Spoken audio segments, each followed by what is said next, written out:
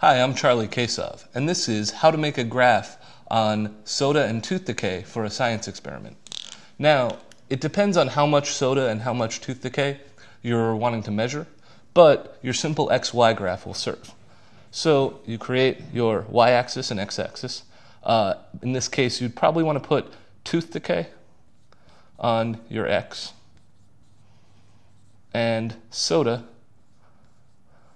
or soda intake on your y. And then you just want to set regular measurements. So depending, again, on what you're looking for, this could serve as 1 millimeter or 1 cubic millimeter, and this could be, each one would be a liter or liters per day if you want to put rate. But in general, anything you're trying to measure will look regular if it's on a regular XY axis. Thanks a lot.